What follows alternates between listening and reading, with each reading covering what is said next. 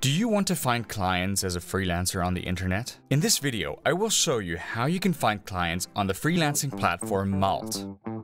Hi, my name is Melchior from Contest Tax Consulting, and in fact, that introduction was a lie, because you can't find clients on Malt. They find you. And that right there is the biggest difference that you need to know, because on other platforms such as Upwork or freelancer.com, jobs are directly posted to the website, and then freelancers can apply directly for those jobs. This often leads to a rush to the bottom, and many clients will often choose the cheaper option, which is always bad for the freelancer. Malt works somewhat differently, because on Malt, the focus isn't on the job posting, but on your profile. And you really have to do a kind of search engine optimization, meaning if a customer were to be looking for some kind of agile coach, then you should try to rank as high as possible, because that increases your chances of being contacted by the buyer and being asked to make an offer for this particular job. How exactly this works is what we'll be looking at today, and that's why I will be taking you onto my screen.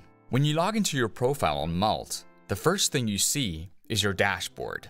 Here you can see a whole heap of information, such as that I am Marie Jensen. Of course, that's not me, but I do work a lot with Marie Jensen, and Marie is a part of our team behind this channel and the whole content production of Contest Tax Consulting. We used to find customers on Upwork and Malt, and here you can see some more gamifications, such as how many people saved you as a favorite, you can see how much revenue you made, and so on. What you should know about Malt is that Malt is sort of like a search engine, or an open phone book for companies to find freelancers. On Upwork, the projects are the main focus, so everything is geared towards the job postings, and you as a freelancer get to apply for these projects. To show you exactly what this looks like from a customer's perspective, let's search for a freelancer. Let's say we are looking for a community manager. And of course, we are looking for said community manager remote in Germany. So I click search, and then you see what other clients will also see, so how many times your profile has been viewed, and what's incredibly important, what name you gave yourself. And the first results here do this quite well, which is why they are at the top of the list. They have the title for which they want to be found in the title description. Samuel here, for example, writes community manager, and Anna here, for example, calls herself creative content and social media marketing. That's what she wants to be found for primarily, but has added community manager as her first tag. Why is this important to be found at the top? It's just like with Google or any other kind of search engine optimization. When you are at the last page or even the third page, then you get less clicks and therefore less offers on your profile. We will have a look at details in Marie's profile. For this, we click on Change Profile Settings, and then we can check out her public profile. The first thing we see is her photo, which obviously is very important. It should be a friendly picture, and please be visible on your photo, as your client obviously wants to know who he is in business with. Then of course, your name and your description. Marie writes about herself that she's an expert for target group communication, and then we find the location and so on. What is super important, and those are the details you should be paying attention to, is your non-obligatory rate. So what is the price range that you would consider appropriate? Here it says 800 euros per day, so about 100 euros per hour. Very important, this price is not obligatory, so you might have projects that could be paid differently, both higher or lower. From experience, however, it can be difficult to explain to a client why you would want to charge 1,500 euros for a job if you put down 800 euros here. So the rate here should be slightly above what you would really want to earn. And if you write down 800 per day and you then make a client an offer for 600 euros per day, then the client will feel like he got a bargain. However, you shouldn't ask for too high a price either. If I were to put down 8,000 euros, then no company would ever hire me. That's why you need to find some kind of middle ground here, and I would suggest to raise the number around 10 to 20% here of what you would actually want to bill. What's also important is your job experience, and this is also very important. Malt shows your response rate and how long it takes you on average to respond to messages on Malt. So please always respond to messages or project offers. This is an absolute core element of your profile, even if the job might not be a good fit for you. Just drop him a few lines that you're not interested in the job or don't have the capacity right now. If you don't do that, your response rate will be low, and that immediately leaves a bad impression on potential clients before they even get a chance to get to know you. What's also important are your skills. We just saw this earlier that we found someone for community management even though community management wasn't even in the title. And the reason for that was that the person had listed it as a skill. You can add as many skills as you'd like, but I would recommend not overdoing this as this could be confusing. As a customer, I am really searching for an expert and not a jack of all trades but a master of none.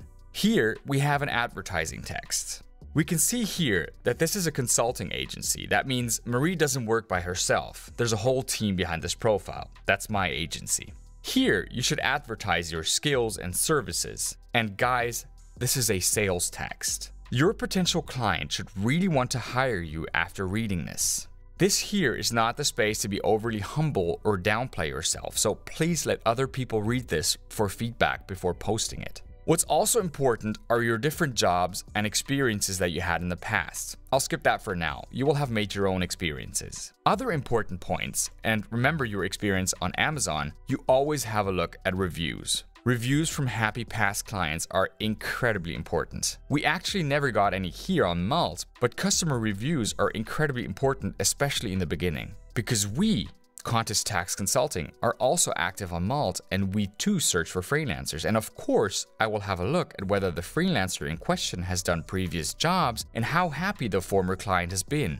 And here I have an exciting practical tip for you. On Upwork, reviews are equally important. However, on Upwork, you can see the revenue, the time spent on the project, and all of this is also in your profile. So if you were to do a 100 euro job, so a really small job, you can see that it was just 100 euros. And of course, a potential client might value this less than a job for which you billed 25,000 euros. On Malt, you do not see this. All you can see here are all the finished projects. If you want to build up your reputation on Malt, it might be a smart move to start with smaller jobs, collect a few reviews, and build up your reputation, as future clients can't see whether the job was for 100 or 25,000 euros. What might also be interesting, and Upwork has just started doing this also, is that you can ask clients to write you a testimonial on your Malt profile without the job having been done on Malt. If you are creating a profile and are really starting at zero, I would really recommend you do this.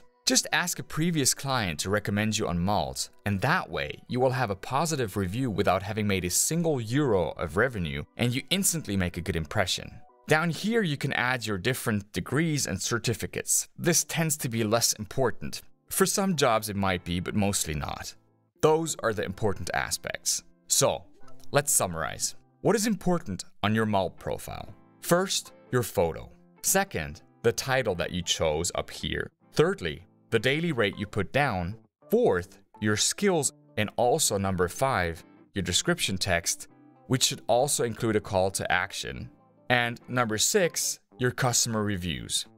If you have filled out everything badly, but your customers are raving about you, then honestly, you will get job offers. So make sure that you get a review after every finished project on Malt from every single client. I hope this video has helped you get an understanding of how Malt works, and you now know what to pay attention to when creating your Malt profile. This video is part of a bigger video series in which we explain how you can make money and find clients online as a freelancer. Because we make these videos particularly for Ukrainian refugees and freelancers to show them how to find work in Europe, we have come up with a few more things. We have created a Telegram account. There, we can help you with the creation of your Malt profile, and we answer all your questions on bureaucracy for freelancers in Germany. All of this in English and Ukrainian. That's why we have this video also in English and Ukrainian here and here.